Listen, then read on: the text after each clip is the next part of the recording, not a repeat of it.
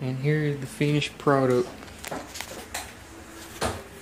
I had attempted this before with a 20 long, but I used an eBay drill bit and it busted piss out that tank.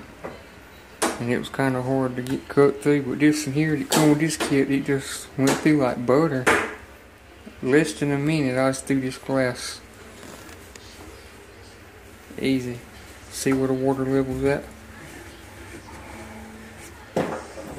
Pretty good.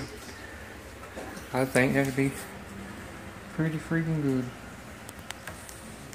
I got a GoPro ordered. It won't be in till Thursday, so hopefully I have better videos than no shaky cell phones.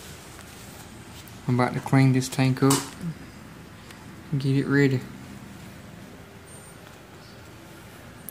Only thing I can't figure is how to do the return pump. I don't want nothing hanging over the side.